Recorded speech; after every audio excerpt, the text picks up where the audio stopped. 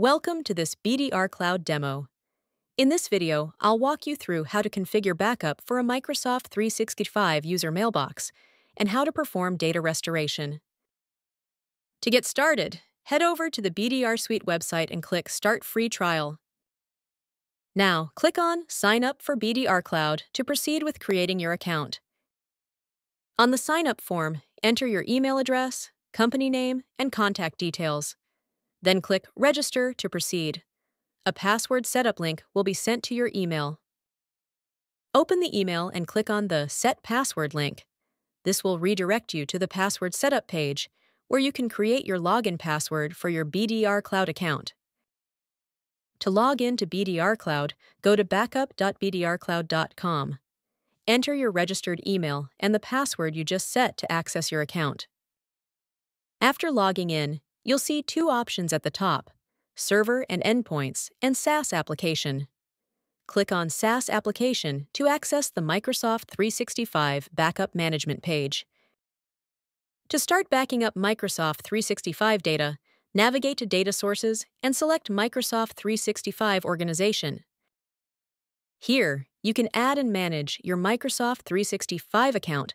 For backup, click the Microsoft 365 Organization button to begin the setup. First, select your preferred Azure cloud environment based on your Microsoft 365 setup. Then, choose one of the available authentication methods to add your Microsoft 365 account as a data source. Complete the sign-in process to proceed with backup configuration. Once your Microsoft 365 account has been successfully added, it will appear on the Organization listing page. To configure backups, navigate to Backup, select Configure Backup, then choose Microsoft 365 and click on User Mailbox to begin setup. Start by entering a name for your backup job along with an optional description. This helps you identify and manage your backups easily. Once done, click Next to continue. From the drop-down, select the Microsoft 365 organization you want to back up. Once selected, click Start Backup Configuration. By default, all domains under the selected Microsoft 365 organization are included for backup. If needed, you can choose to include or exclude specific domains based on your backup requirements.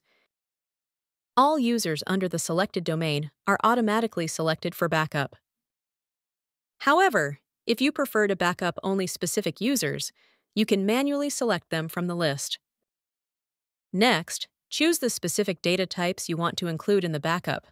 You can select from Mails, Archive Mailbox, OneDrive, Calendar, Contacts, Groups, and Chats. Once you've made your selection, click Next. On this page, you can fine-tune your backup by excluding specific mailboxes, mailbox folders, or OneDrive folders. You can also apply include or exclude filters to target specific OneDrive files. Once you've configured the exclusions and filters as needed, click Next to proceed. In this step, configure your backup schedule. Choose how frequently backups should run. Options include Manual, every few minutes or hours, Daily, Weekly, or Monthly. If you choose Daily, Weekly, or Monthly schedules, you can also specify the exact time the backup should run. Additionally, configure advanced settings such as the number of retry attempts in case of backup failure and the wait time between retriees. Once your schedule is configured, click Next to proceed. This step lets you configure retention settings for your Microsoft 365 data. For user mailbox items, including mail, calendar, and contacts, specify how long the data should be retained in terms of days, months, or years. For OneDrive, choose whether to retain a specific number of file versions or retain versions based on the number of days. You can also define retention rules for deleted files by specifying versioning preferences. If retention is disabled, all restore points will be retained indefinitely. When enabled, only the configured restore points will be preserved. Once done, click Next to continue. Here, you can configure backup-level email notifications. Enter the email addresses of recipients who should receive reports for this specific backup job. These recipients will receive prioritized notifications over the standard report recipients. To add multiple recipients, separate each email address with a comma. Once done, click Next to proceed. On the Review page, verify all your backup configurations, including selected users, data types, schedule, retention, and notifications. If you want the backup job to run immediately after saving, check the box labeled Run this backup job immediately. If left unchecked, the backup will run as per the defined schedule. Once everything looks good, click Save to create and schedule your backup job. After saving, your newly created backup job will appear on the List Backup Jobs page. If you selected the Run this backup job immediately option, the backup process will begin right away. To monitor its progress, click the status icon. Once the backup is complete, you can verify its status by clicking the report icon in the List Backup Jobs page.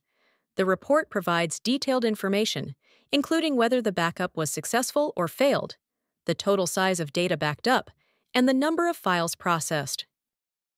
Once the backup is complete, you can verify its status by clicking the report icon in the List Backup Jobs page. The report provides detailed information, including whether the backup was successful or failed, the total size of data backed up, and the number of files processed. To restore your backed up data, navigate to Recovery and select Restore Backup Data. This page lists all configured backup jobs for both Microsoft 365 and Google Workspace organizations. Locate the job you want to restore from and click the Restore button to begin the recovery process to your desired target. Once you've selected the backup job you want to restore from, click Start Restore Configuration to begin setting up your restore preferences.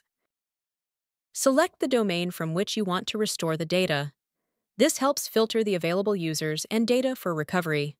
Once selected, click Next to continue. After choosing the time range, select the specific restore point you want to restore from.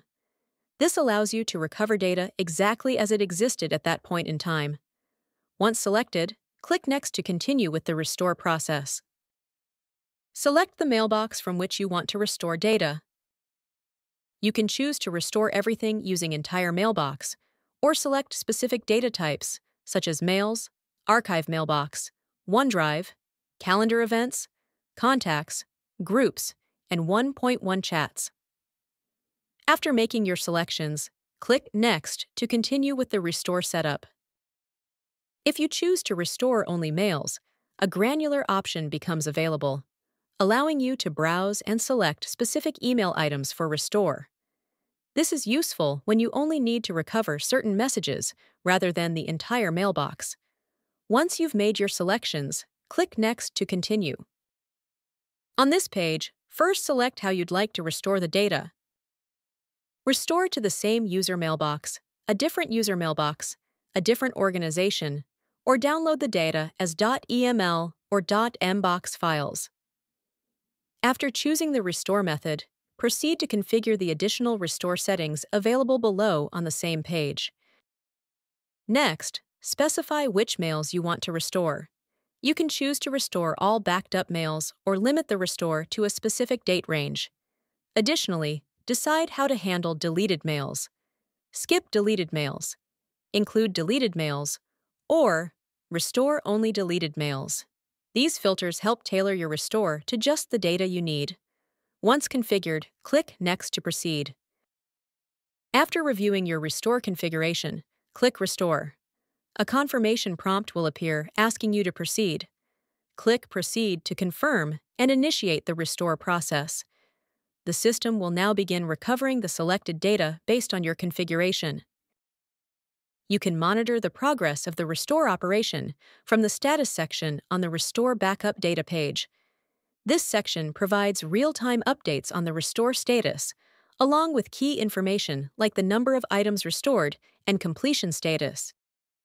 After the restore is complete, you can view a detailed report by clicking the report icon on the Restore Backup Data page. The report includes information such as restore status, number of items restored, any skipped or failed items, and the time taken for the process. giving you full visibility into the recovery operation. In addition to User Mailbox backups, BDRCloud also allows you to configure backups for other Microsoft 365 services, including group mailboxes, SharePoint sites, Microsoft Teams, and public folders. These can be accessed and configured using a similar step-by-step process to what we've seen for user mailboxes.